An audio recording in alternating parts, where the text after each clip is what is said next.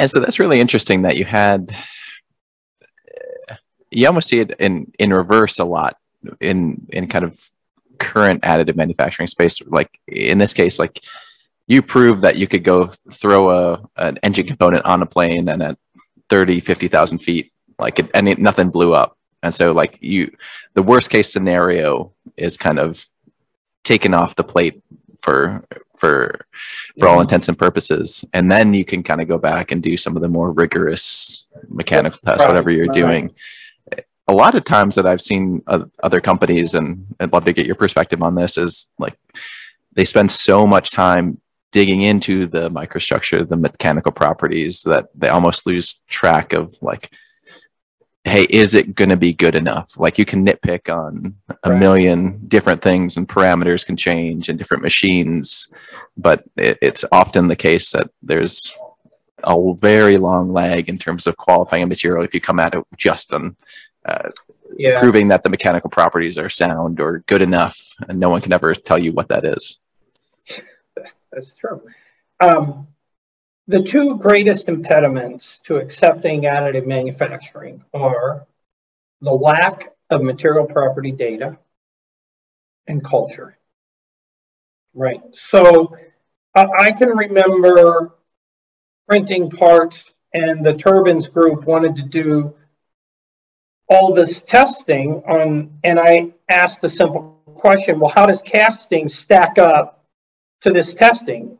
And the answer was, well, we never did that, right? Because that technology didn't exist 20 years ago, right?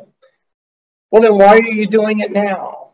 Because it just seems that what you're doing is adding on more and more requirements that you would not add on casting.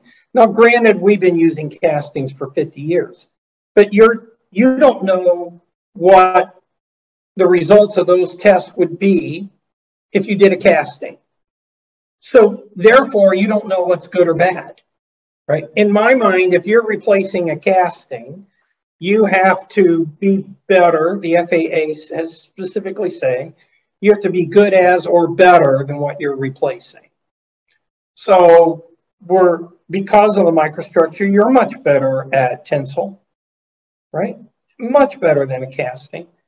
You have the same oxidation resistance. You have improved creep. You have improved HCF. But it's like testing after testing. You know, there are two books on this very topic. In fact, if you go back into the 1980s, now, Ford used to have this sign hanging in their cafeteria that says, culture eats strategy for breakfast, right? And what they're trying to say is, you can have the best technology in the world, but the culture of the design community may or may not let you use that technology.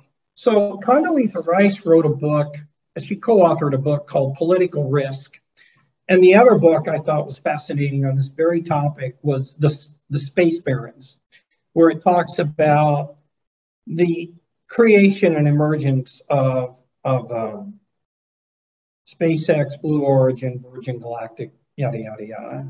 And Condoleezza Rice's book focused a lot on corporations who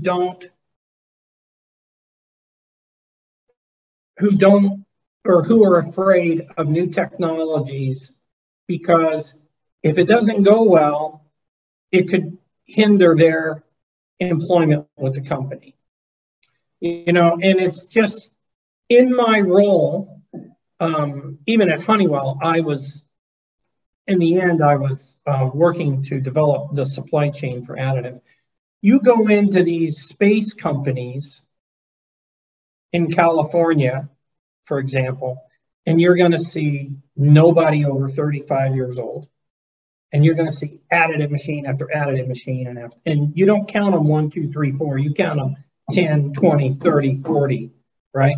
But if you go into some of the aerospace companies where the engineering age is much older, it's like, oh, there's another barrier you got to go over, right? People are afraid to make a decision, even if it's a better product, culture always wins, right?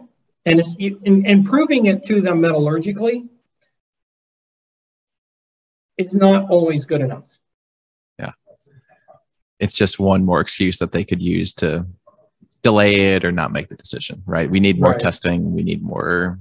It's uncertain. I talk to young people at various companies, and they're like, because they have a little bit of additive, and this is really true for all the OEMs, you become hot property in the job market, right? If you know additive, you're going to get a job.